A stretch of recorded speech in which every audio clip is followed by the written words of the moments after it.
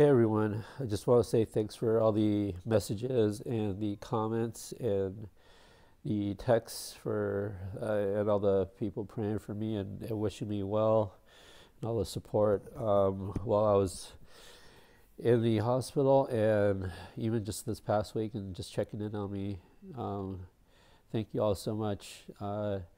It's been just over a week since I had my asthma attack, a week and about 3 days, and finally starting to feel a little bit more like myself. I'm still very stuffed up, and even after the first couple of days with a lot of medication and stuff, it was still very dicey. And there's a couple other times during that weekend and the following week where I thought I had to go back to the ER. I was just coughing so much uncontrollably and spasming, and it felt like I was bruising my ribs and my abdomen and things like that. Just coughing and not being able to breathe.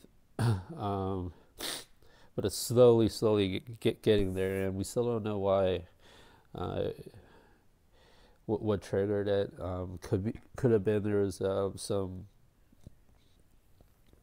some forest fires or something in the area like we usually get in the summer here in the LA area. And I was already not feeling a little bit sick before that, so it could have just been a combination that brought everything down. But um, it was just been a really rough week and still trying to recover. Had a couple other challenges along the way. uh, I don't know if other people with severe diseases have these experiences. I know a couple of friends that I've talked to. They've had similar experiences where when you're recovering, it's just as hard as a battle as the initial attack or incident or reaction or whatever. Um, it's not just a straight shot up. The body has to go through a different cycle to recover, and you still have to uh, I guess sort of like backtrack through the whole battle again. It's like you fought your way through the battlefield onto one side, and now you still have to get home, and you still have to fight your way back through. So for this incident, a lot of the medications that I took, the inhale, the uh, breathing machine, and the medication I take for asthma called albuterol, that speeds up your heart a lot, and so I had a lot of heart racing and nausea and not being able to eat and not really being able to control, uh, have not being able to really have good motor functions.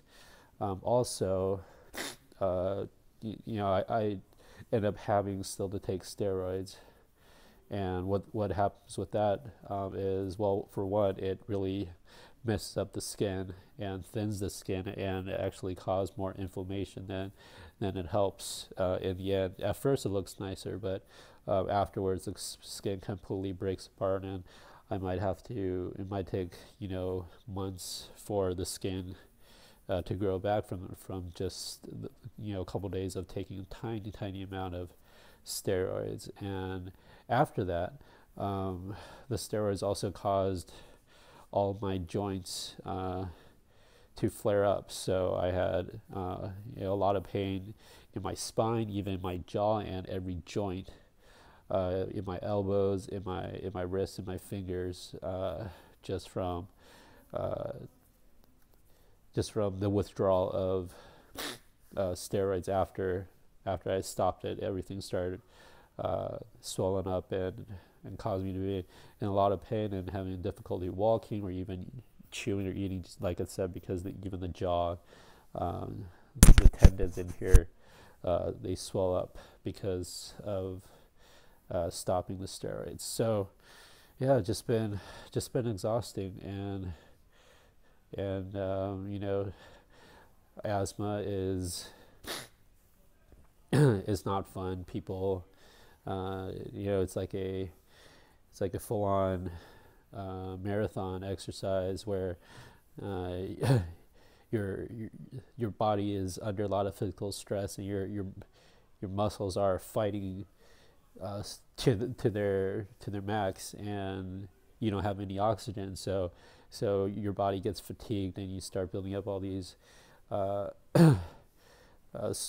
problems in your body just because you're exercising, physically exercising so hard, and you don't have any oxygen. So that's going to take a toll, and takes weeks or longer to recover. So I guess that's the semi-short update. Just want to let you guys know that I'm okay, and kind of back at it. So it's great to hear from everybody though. So that was like a nice blessing from me sharing something that wasn't so nice.